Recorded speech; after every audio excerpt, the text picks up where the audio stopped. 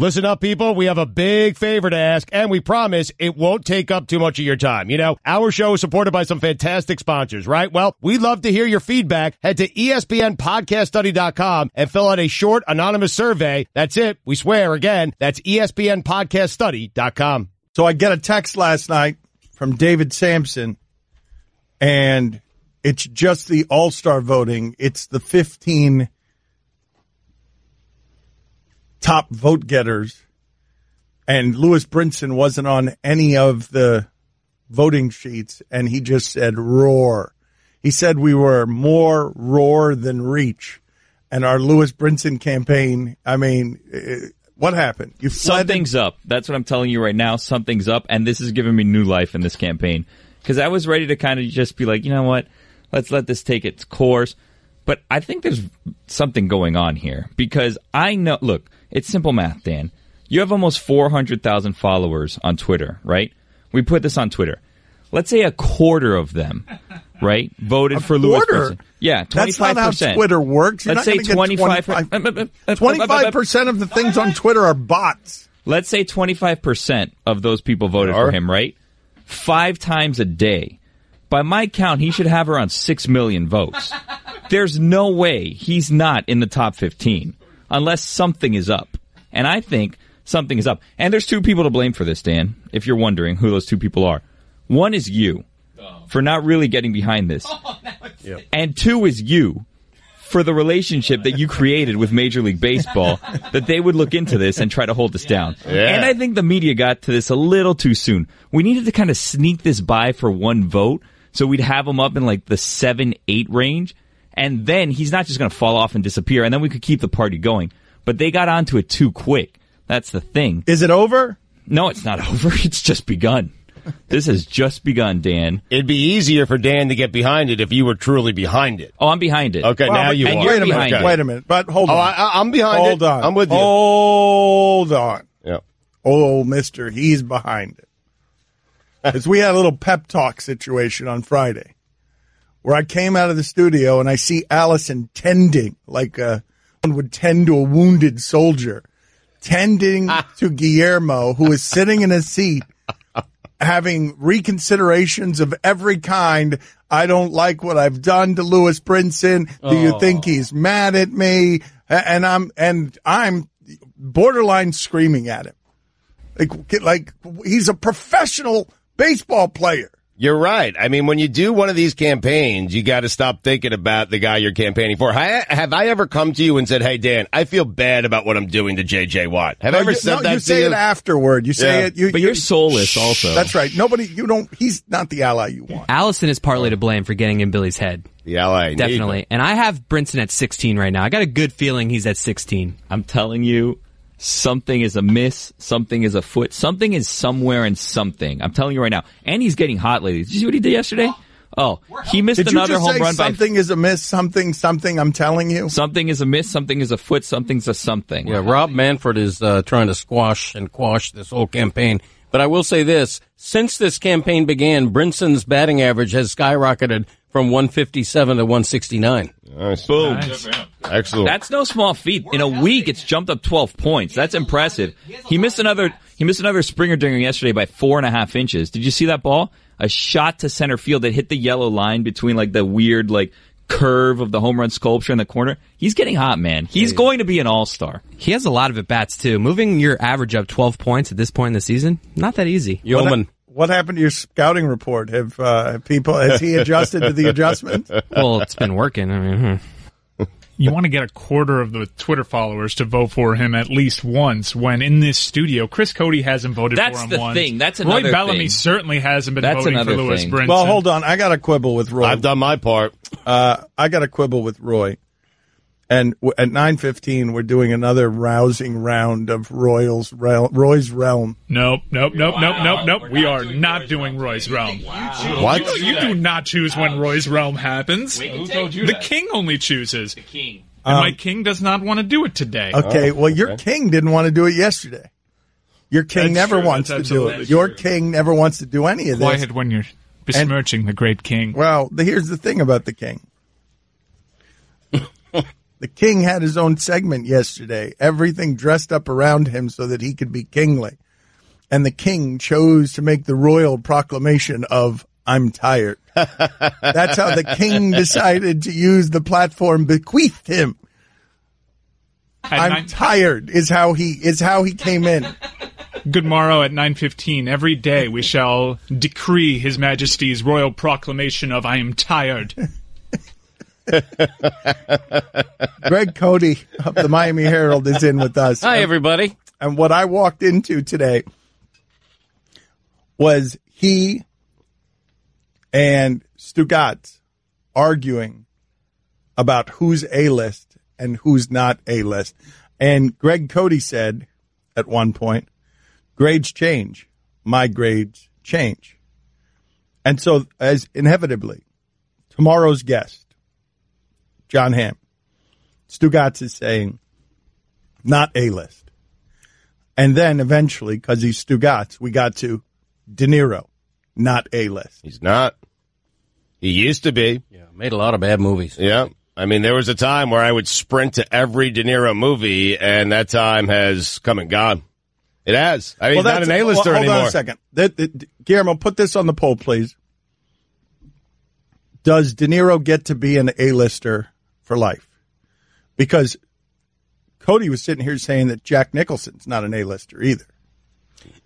Well, I've gotten into a big argument with my wife about this. She says that an actor cannot become, quote unquote, a has-been simply by aging. She would say that Jack Nicholson is still a superstar. I would say that if you were all but retired and really not making current popular movies anymore, you can't be a superstar. Is Bill Murray an A-lister? He was. No, he still is. All these people still are A-listers, man. No, the Murray is a B+. You guys are the only ones who think this. The only ones. Oh, I don't think so. I think the grades change. I really do. Once an A-lister, always an A-lister? I mean, that's crazy. We're still sitting here talking about Michael Jordan every day. Well, he's an A-lister. I mean. But I'm saying he hasn't made any work in a while. It's better than LeBron. I mean, A-lister. That's it. I mean, he's the greatest basketball player ever. A-lister. I'm not certain. Jack Nicholson, De Niro, they're in the realm of best actors ever. Stugotz. Yeah, but you forget the arguments we're having. You forget them. Yeah, you just got caught up in De Niro in Jordan. No, here's the deal. If Jordan decided to suit up and play in an NBA game, I would get to that arena wherever that arena is so quickly. I would not do the same if De Niro, puts out another movie or Jack. I wouldn't do it. I'd go see Jordan anytime at any age. I would not do the same for Jack Nicholson and Robert De Niro. Sorry. Jordan has shoes come out every year, too. De Niro and, Nicholson don't have these things every year. By the way, I think Michael Jordan might be a better shoe salesman than basketball player. Do lists include the dead? Because if they do, then Laurence Olivier continues to be an A-list actor. How does that work? A-list does not. Living only? A-list does not include the dead. Okay, so Buster Keaton would no longer be on a list. Oh, Charlie Chaplin is no longer an A-lister. Yeah, I think he is because he's such an icon. Mr. Silent Films. Make up your mind, man. Does it change or not? You're all over the place. James Cagney would be another one. Changes with death, not with death of career. Cagney time. So Bill Murray. John Hamm, you know how Stugotz works though, because the Stugotz prism is the only prism that matters. Yeah. Stugotz didn't watch Mad Men, and therefore he's disqualified the idea that John Hamm could be an A-lister. He says absolutely not. I haven't heard of it. If it hasn't run through my prism, it's not something. This is not a testament to my ignorance. It's always going to be not an A-lister. Mm-hmm. What else did he do? I mean, go ahead, reel him off, Dano. Waiting. What did I just see him? I just saw him in a video of some sort. Who? You can't remember it? What did I just see him in? Did you just see? No, I saw him in that show. Instagram stories? No. Black Mirror. Yeah, that was a great He episode. was in a good episode of Black Mirror. Yeah, iconic. White Christmas. How come John Hamm has never co-starred with Kevin Bacon? That'd be a good combo, wouldn't it? Was that a yoke? Hey, ho. Hey! Wow. What That's gotta hurt, man. What happened? I thought it was deserving. I really did. Why? Tough crowd over there. What? Mike can't even look at me. I know it was breakfast and all that, but you can't crossbreed. We were strictly on swine. That yolk was runny. We were doing breakfast. He did ham and bacon. No. We got the yolk. Oh! Not all of us did. What else you got? What else you got? If you're not going to go, if you're just doing swine, what do you got that, who's an actor whose last name is Pigs in a Blanket? Like what? Hash browns. John Wiener counts, right? Yeah.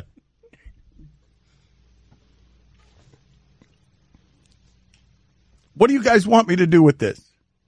With what? I mean, he handed you gold, Cody. With what? John Hamm? The video that you saw him in? I'm not really sure. Did you like it?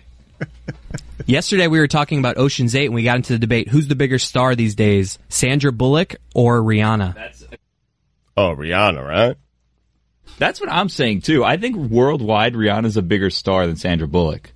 Because I was looking at an Instagram post and it was all the stars of Ocean's 8, and I was thinking, because Rihanna had kind of like, she was like 5th or 6th most important in that movie. And then I'm like, she's by far the biggest star in this picture. Well, it feels like music and movies have changed enough. Movies coming to the middle and music rising, that the pop star has reached the status of the movie star. That if you're Taylor Swift, because the way movies have changed, because now movies and television are the same, and there's not really The Rock is the biggest. Right. I think that might have but been defined by Jamie Foxx, who one day he's an R&B singer, the next day he's an actor singing in a movie. You know, the lines are blurred. It's not just movies and song, it's entertainment. But it's also the popularity of the Kardashians and pop culture and the way things have moved. Once upon a time, before access to everything, movies was the way that everyone got to know people. Now you have access to everybody right away. And so it's more cult of personality stuff than the vessel to deliver it in acting. Piggy Smalls. Oh. So put it on the poll, Guillermo. Rihanna. You want to go? What do you want to go there? Q rating, or who's the bigger star, pop star or movie star? Well, who's more successful also? Because Sandra Bullock has an Oscar, right? But I think Rihanna is more accomplished as a musician, even though does she have Grammys? What are we basing accomplishment on? Because success-wise, if you win an Oscar, that should be the greatest accomplishment. No, but this is what I'm saying, though. All of that stuff feels like it's being devalued by fame.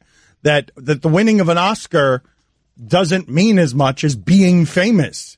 And you're more likely to be famous as a pop star than you are as anything else. Chris Porkinson. According to the internet, Rihanna's net worth is $245 million and Sandra Bullock's is $200. So we're doing it by net worth now? What? We're doing it by net worth. I'm just throwing that information out there. I feel like Bullock was on the has-been train until recently. This is a resuscitative role for her, in my mind. Marvin Ham. Who's not on a resuscitated has-been train for you? It sounds like you don't think that there's anybody that deserves A-list. There are current happening people. Who's a movie list A-star right now? Who's a movie A-lister right now? I don't go to movies, so it's tough for me to judge. Hammy Sosa. You can't sit here and look me in the face. You can't look me in the face and say that you don't know any A-list movie stars right now. None. Zero. Because you're disqualified. You're disqualified from being able to comment on whether Jack Nicholson is an A-list superstar. Him I've heard of. If you haven't seen a movie in the theater since Swing Vote. Is John Depp still happening? I'm asking you. I declare everything when you enter Australia. He used to be an A-lister. That's him right there. His dog was abducted, or he smuggled a dog from Australia. He got caught by this guy named Barnaby, and Barnaby threatened to kill his dogs within 50 days and almost sentenced him to 10 years in jail. So Johnny Depp made this video. Declare everything when you enter Australia. Tyler Pigpen. Oh, God! Hi, everyone. Stugotz here. Support for the Dan Le Batard Show podcast comes from our friends at Rocket Mortgage by Quicken Loans. Chances are you're confident when it comes to your work, your hobbies, and your life.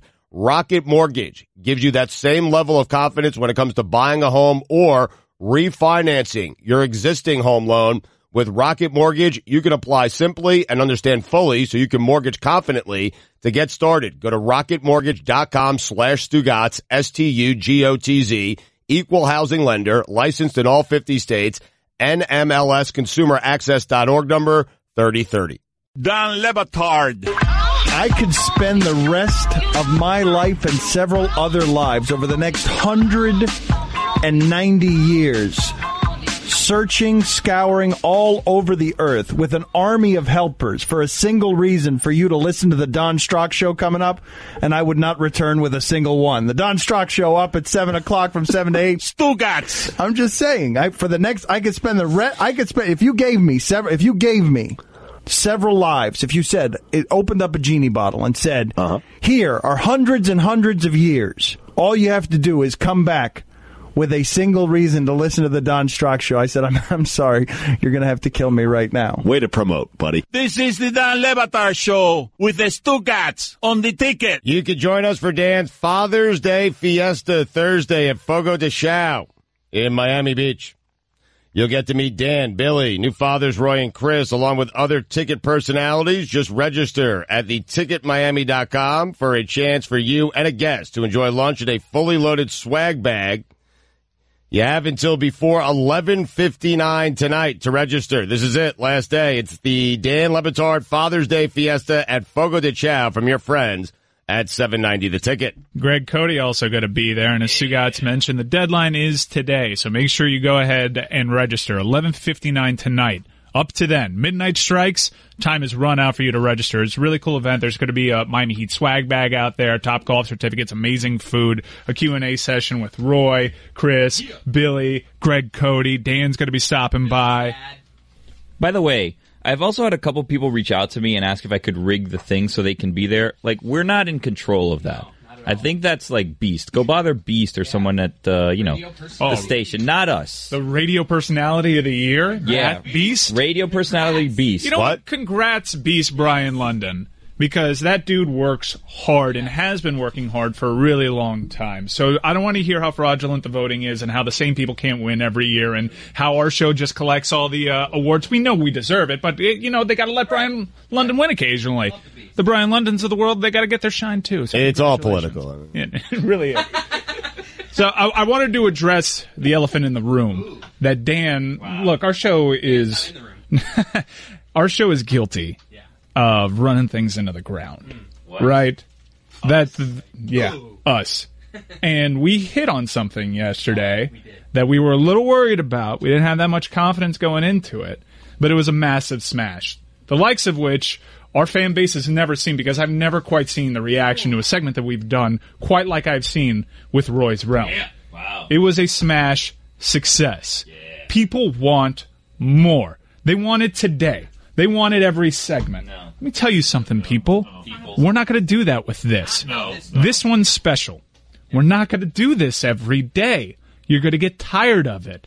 Listen, our accents, it can be grating. It can't all be fireworks, people. Sometimes you got to talk sports. When you go to a concert and the musician pulls out an acoustic guitar, you're not really cursing the musician. You got to slow it down to build it back up. Yeah. And occasionally our show is going to throw a straight sports segment. Occasionally we're going to do what we did in the first segment. And then you're going to have Seven Nation Army play, which is Roy's Realm. You can't do Seven Nation Army every song. You've been in sports arenas. You get tired of it. We wanted to do something different today. Yeah. So we were talking in our group chat, which we talk all the time about show ideas, and we wanted, hey, let's throw out some ideas. It's Dan's saying how slow it is in sports. It's a slower time. Let's prove him wrong. And Billy fired in right off the bat with, I want to talk about aluminum foil. Yeah. Well, yes and no. This is what happened. So over the weekend I was cooking, and I was thinking to myself, you know what? I should probably have a side business going. That way, when this all crashes and burns because one of us says something stupid, I'll have something to fall back on. And I was thinking, what is the best product? What's the best company that I can have? And I'm looking at different products, and I realized aluminum foil is a perfect product. because it's going to sell. People need aluminum foil, and there's not that much innovation in aluminum foil. You look at paper towels. They changed the length of paper towels. They changed the patterns, the thickness, the marketing. There's all kinds of packaging things that change. Aluminum foil Reynolds wrap, it's the same box. It's always been the same box. I think the only thing that changes is maybe they sell like pre-cut ones, but it's perfect. They just have the machines, they cut it up, they roll it up, they put it in a box, send it out. People are going to buy it. How much goes into aluminum foil? It seems, if you could get in the aluminum foil game, it seems to me like the perfect business to have. So you texted this yesterday, and for 20 minutes I went on a mission to try and discredit your theory. Yeah. No. And guess what? Good luck. You are absolutely right about aluminum foil. Yeah. I was trying to cheat. I was bringing utensils into the mix because, look, the classic spoon, that's a timeless thing. No one's going to take away the spoon. No one's going to take away the fork and knife. But utensils are different. Look, scissors, amazing invention. Scissors are never going to change our entire life. We may use lasers, though, and that'd be an upgrade. But until the lasers come, scissors win. But this is a different class, and there is no top in the aluminum foil. You were absolutely right on this. Well, here's the thing, too. I was trying to think, well, what is it that you can have that'll bring you back the most money, right? So would I rather have aluminum foil that costs whatever it costs to produce? Like, let's say 15 cents a roll to produce, right? And then I sell it for like $2. Would I rather have that and make back a little bit, or would I rather have a product that costs a little bit more, but I sell less of for a lot more? I'd rather sell bulk, baby. Just boom, boom, boom, boom, boom. Put out that aluminum foil. You know that Twitter account, How Stuff's Made, and you can see how things are manufactured? I would love to see how aluminum foil is made. Is there just a massive cube of aluminum that they take sheets? How do you make aluminum foil? It's weird. It's space age, and literally, it is space age. You watch Apollo 13, they don't have this, like, cement on their spacecrafts. Everything's held together by aluminum foil. Mm-hmm. How is that even possible? I don't know. One upgrade we could make to aluminum foil to change the industry is aluminum foil that works in a microwave. If we could figure that out, that's science experiment. Because, right? Am I right? Yeah, aluminum foil is, you can't put it in the microwave. Microwavable aluminum foil. Hang on, I'm going to put that in my idea notes. Just, by the way, guys, don't put aluminum foil in the microwave. Yes. Don't listen to this suggestion. Don't try to invent some. You're going to blow up your thing. You're going to start a fire. The Dan Lebatard show strongly discourages you putting aluminum foil in microwaves. Do not try that at home. Another thought I had listening to you guys talk with scissors. Aren't scissors, like, if they're only right-handed, right? You have to buy left-handed scissors. There's left-handed scissors. We need to make scissors that are ambidextrous. You know, being a lefty in this world is hard. Yeah, it's hard. Your chances of survival are actually lower if you're lefty because the world is made for right-handed people. That is a fact, Jack. Wait, what? Yes. No. You're more likely 100% of people die right-handed or left-handed. No. But I'm saying die young. You know what I mean? Die by an accident. Right. Yeah. What kind of left-handed people are more inclined to get hit by cars? It's a fact. You're more likely to get in some sort of accident that'll tragically end your life early if you're left-handed because the world was designed for and by right-handed people. Which way does the Earth spin, left or right? Well, the Earth doesn't really spin because we know it's flat. That's true. So do you guys have any other products? Because I was looking, like hand soap, they change the stuff. Sometimes it's orange, some of it's yellow. That's like a whole orange and yellow and blue and purple and all that stuff. Those are all just different tubes that you make. There's only one aluminum machine, I'm assuming. I got an idea for aluminum foil. You know what's hot right now? Snapchat filters. No. So, it's aluminum foil, right? Kind of reflective. What if you bake a Snapchat filter into the aluminum foil? And as you're tearing it out, look at this. I'm a unicorn. See, this is exactly why this is why I like aluminum foil, because it doesn't need all these gimmicks. It's what it is, and you know what it is, and it's trusty. You go to it, you use it to cook, that's it. I don't need a Snapchat filter for aluminum foil. I just put it on my stuff, put my food on top of it, spray a little spray. But that's another thing. Like Pam or whatever, that spray that you use to put it so things don't stick to the aluminum foil, all kinds of different flavors and scents and stuff. Complicated. I thought, this is an easy product. No. Someone has to come up with, let's have olive oil, let's have butter, let's have whatever, peanut oil, whatever it is. Everybody changes these things up. You don't need to be creative in the aluminum foil game. You know what else is great? Pull string trash bags. Oh, yeah. Oh, boy. You put that in the trash can, you don't have to worry about that thing sinking into the trash can because you have too much weight on it. Was there a world in which the pull string trash bag didn't exist? Yeah, and they still, by the way, sell them without them. What? Yeah, Yes, you're a savage. You're a savage if you use one of those. Who would choose that? A dum-dum. My wife bought that, and it kept sinking into the trash bag. Couldn't even tie it.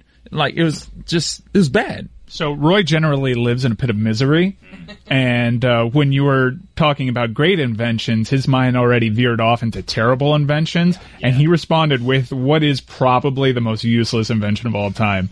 The traditional white paper plate that can't hold any sort of food with marination on it. It just folds in, and essentially making a plate taco. That is the most useless thing. Go to Publix, get something with a little wax on it, and use that. Who buys these paper plates? How is that industry? It's basically a coffee filter. You have to use like 3 of them stacked up to get any sort of like some strength behind it. Yeah, you're wasting your money. I'm telling you, it's a straight up coffee filter. You'd have more luck with a coffee filter because at least that comes in the shape of a bowl. But it's a good product to own now that I'm thinking. If I'm the one selling those plates, I have 100 plates, but you need to use 3 of them. So you really only have like 33 plates. So you're selling plates 3 times as fast as people think they need to buy them. I think this plate thing might be good, too. Oh. My wife and I always get into big arguments over this. When you guys are at home, let's say you want to pour yourself a nice glass of juice. Do you guys use, like, a glass cup from your cabinet or a solo cup? Because we have solo cups and we have our cups. And what do you... I don't want to, like, affect the jury. Well, I don't use a glass cup. Sometimes I use, the plastic cups. Right. The ones that you can get at sporting events and whatnot for the juice. Those two. Those are however, with juice, I'm very particular. If I want a glass of juice, and I don't go to juice often, it needs to be in a glass because it's very satisfying, and a tiny glass. I just love a solo cup. I know my wife tells me it's not great for the environment, but I'm buying these solo cups. I'm paying this company. I am using these. I just prefer a solo cup to any other glass. I think you should use a solo cup if you're going to have more than 2 drinks, because if you're just going to have a little bit of juice, you're going to throw it away right after, then you wasted the cup. I'll rinse it out, though. I'll reuse it. On the same day. If it's overnight, it's in the garbage. But if it's same day, I'll rinse it out and put like water in it or something. Chris, you're a big table game guy. You ever play Flip Cup and then the next morning wake up with what you're pretty sure is a deadly disease? Oh, those cups are so gross. Cesspools of bacteria. Yeah. I can imagine Billy would never play Flip Cup. Oh, yeah. Well, beer pong's a lot worse than Flip Cup. No. Because the ball's bouncing on the floor and stuff. You got to get the pool water. Nah, yeah, but then, exactly, you're putting it in dirty water. And then people think that they're really like, oh, it's good. I'm throwing it in this water that's been used by 100 different people. And a bunch of people's hands have been in it. Yeah. I'd rather play Flip Cup than... I've been at hotels before and where, like, we play Flip Cup and the next morning or the next day, we're like, all right, let's play Flip Cup again. Ooh, the same cups. Those are gross. Sorry, we got to use them. All right, so you know what I'm thinking?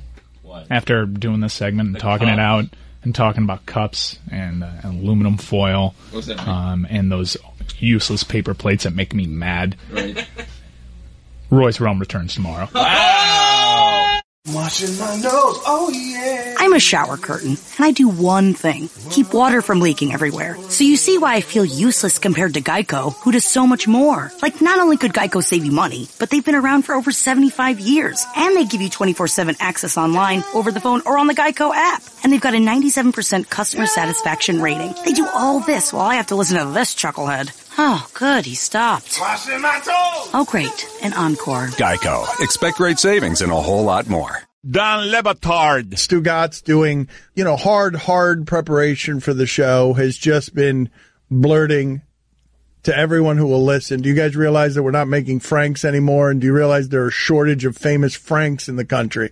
Yeah. Stugotz. I obviously brought it up with the guys, and we were having a very interesting conversation. It wasn't interesting. Well, we thought it was. The obvious is Frank Sinatra. He's the most famous Frank of them all. Mm-hmm. After that, good luck. Good luck. So I'm telling you, kids, if you're named Frank out there, there's a good chance you're not going to amount to anything. This is the Dan Batard Show with the Stugotz on the ticket. Guillermo, put it on the poll. Is you're not going to amount to anything, something said by an 80-year-old.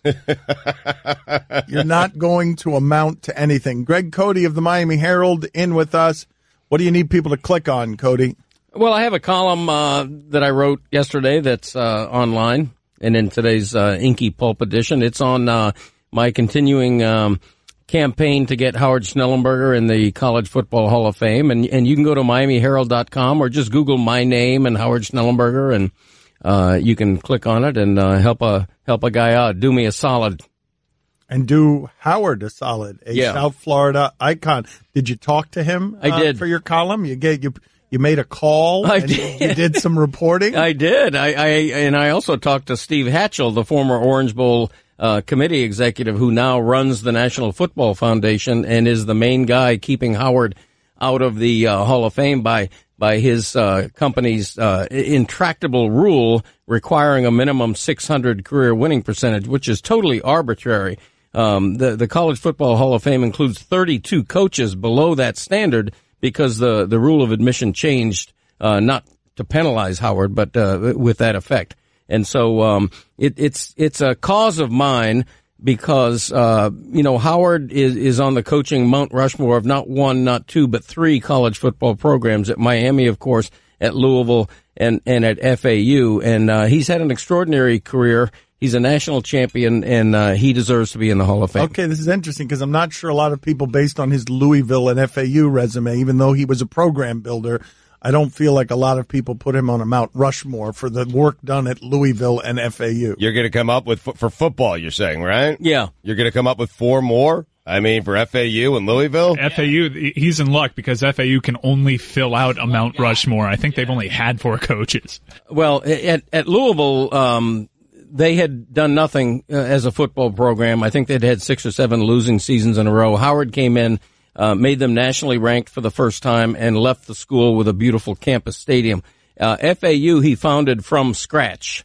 He literally is the father of that program, which has now taken off to the degree that they can get a Lane Kiffin as coach. And last year they won their first bowl game since Schnellenberger coached, ending in 2011. So, yeah, he's on the Mount Rushmore of 3 programs. Mike, can you please get for me, the Louisville Mount Rushmore?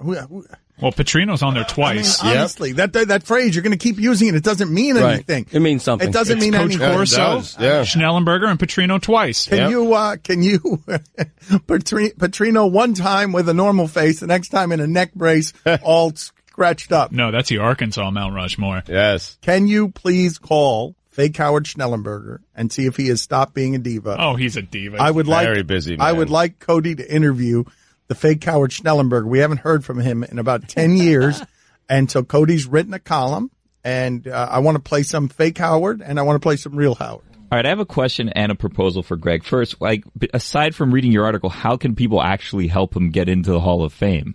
It's difficult. They really can't. It can be a social crusade of yours. It's a quixotic crusade by me because unless they change this rule, it's never going to happen for Howard. But my point is not. What do you need people to do? What do you need? Read his column? No, but that helps Cody. What else are you doing? How does that help Howard? What do you need people to do? I you need them people to write this guy, this former Orange Bowl head, letters. I wish I could give you Steve Hatchell's email address. I don't have it. Go ahead. Let's get it. I don't believe he has one. Allison, let's get Steve Hatchell's email address. All right, now on to my proposal, and I need to consult with Stugotz because I haven't done this yet. But I feel like the Lewis Brinson to the All-Star game campaign team would like to, pair up with you, and maybe we can help each other. Yes, we appreciate that. So we're going to need you to write a couple articles to get Lewis Brinson into the All-Star game. A couple. And then we're also going to, help get Howard Schnellenberger into the Hall of Fame that we can't actually get him into. Cody, you can actually help. I have helped. I've written a column about it. No, not Schnellenberger. Our Brinson campaign. Brinson, yeah. If we help your Schnellenberger campaign by having our listeners email Steve Hatcher, will you help our Brinson campaign by putting a Miami Herald article about how important it is that Lewis Brinson get into the All-Star game? It could be a symbiotic relationship, I will say that. Look, by the way, my hashtag for my Schnellenberger he doesn't campaign care about the symbiotic portions of this relationship. Pipe up. We're on to Brinson. He only cares about his portion of this. That's why we can work on that. That's a possibility, is because he doesn't want to help anybody other than himself. That would be a tough sell with my editors. Not even Howard. He doesn't even want to help Howard. While some people would look at yesterday as a big L for us because Lewis wasn't allegedly in the top 15, I saw it as a positive thing because the Marlins sent out an email saying to vote all their players in with hashtags. On that list, Lewis Brinson. So it seems like they're embracing our campaign as well. Yeah, hashtag Sweet Lou. Yeah, man. So it seems like they're in on this also. If Greg's Schnellenberger article were to break some clicks record, maybe that would help his case for getting into the Hall Hey, of that's Fame. not a bad idea. I hadn't thought of that, but that's a really good idea by you, Christopher. Thank you. Mike, see what fake Howard you have back there, real Howard. See what holds up, what doesn't hold up. But first, I want to talk about this John Shea. Billy, do you know who this John Shea is? The stadium guy? I don't know who he is. John Shea, his Twitter handle is John Shea Hay. The Shea Hay kid. That's the joke I think he's making. Way to go, redundant guy. So, this is what he writes. Apparently he is near the Marlins or he covers the Marlins. He writes, gotta love the Marlins. They intentionally walk Longoria to fill the bases and face the game's hottest hitter, Crawford. Then Chen balks. Then Chen intentionally walks Crawford. Then Chen gets the hook. I don't believe I'm tweeting this. That is the sorry state of people who are around the Marlins. That's the baseball you're watching. That's what you're sending out into the ether for people to consume. That's very one-sided. Yesterday was a nice win for them. They beat Madison Bumgarner. 3 comebacks. Yeah, man. People were clicking. Realmuto hit a home run. The other guy, what's his name? Left fielder that used to be a third baseman hit a home run. Brian Anderson hit a home run. Yeah. Bryn Diesel hit a ball that should have been a home run. Brian Anderson could get some Rookie of the Year votes, and so could Caleb Smith. Yeah, man. He could. And what is Shea doing? Criticizing the team in a win. I mean, seriously. He must cover the Giants, right? I don't know. Plus, it's a victory just that Chen is staying off the disabled list for a minute and a half. Sometimes he does us more harm than good when he's playing. Yeah, we prefer him on the sometimes it's better to be on the DL. He is a national baseball writer and columnist for the San Francisco Chronicle. He is in his 31st year covering the Giants, the A's. He's in his 36th year covering ball. He has been made sad by his lot in life when he's watching baseball, and he says, and he writes, gotta love the Marlins. They intentionally walk Longoria to fill the bases and face the game's hottest hitter, Crawford. Then Chen balks. Then Chen intentionally walks Crawford. Then Chen gets the hook. I don't believe I'm tweeting this. He sounds peanut butter and jelly to me. Take the L, John. You lost yesterday. That's a writer who's bitter because his team lost. Is he John with an H, by the way, or no H? It's an H. I was going to say don't trust him if he doesn't have an H, but he has an H. So Mike, does it hold up? Thanks. Does it hold up? John Hamm needs to add an H. Get back on the A-list. Fake Howard talking with real Howard. Does it hold up, Mike? Before, I want to soften it if it doesn't. I don't want it to just land like a dead fish. You've listened to it. Does it hold up? Real Howard Schnellenberger talking to fake Howard Schnellenberger and not having a lot of time for the fake Howard Schnellenberger. I believe we did this interview while at a cabana at the Hard Rock. I think this actually holds up, and I have very exciting news. What's that? Fake Howard might be joining us here momentarily, so let's play this. Okay. We can have Cody interview him. We can have Cody interview him for the College Football Hall of Fame. Little appetizer first, though, I think, right? Yes, little appetizer. And get Fake Howard ready. Cody, you start getting ready for your interview with the real Fake Howard Schnellenberger. Yeah. Start getting ready. I'm getting ready. Fake Howard, I want you to explain to me how the family is going to be at the game on Saturday, Fake Howard. Well, I'm certain that Beverly and the kids and the grandkids will certainly be at the stadium, root me on as they always are, and just want to see a fine football game. I think the real Howard is mortified at this point. So what do you give it? After everything you've heard there, real Howard, how do you feel? Well, I feel like anybody that thinks that sounds like me shouldn't come to the game on Saturday. That's it. We're pushing away fans. What we're going to try now, because... Hello? Go ahead. I'm sorry. Who wants to speak up there? The Fake Howard or the Hello? real? Yes? Hello? Did we lose the real Howard, or is the fake? Are they still there? No, I'm still here. I had another call I had to take. And that's funny because I, too, have coming through, and I'm not quite sure why the phone would be ringing. Clearly, people know to block out my time when I'm come on your program, Dan. He's lost it. We were at the cabana, right? I believe we were, yes. Yep. Hard Rock Hotel. It sounds like you were in space. Not great audio. Mike, I'm telling you, we got to keep going back to some of the old stuff just to make fun of it. It sounds like Apollo 11. It does. It really does. The sound is so bad. It sounds like something we're doing in a closet in a spacecraft that is running out of fuel and needs to save energy. And so the wattage on the intercom system isn't quite as strong as it needs to be.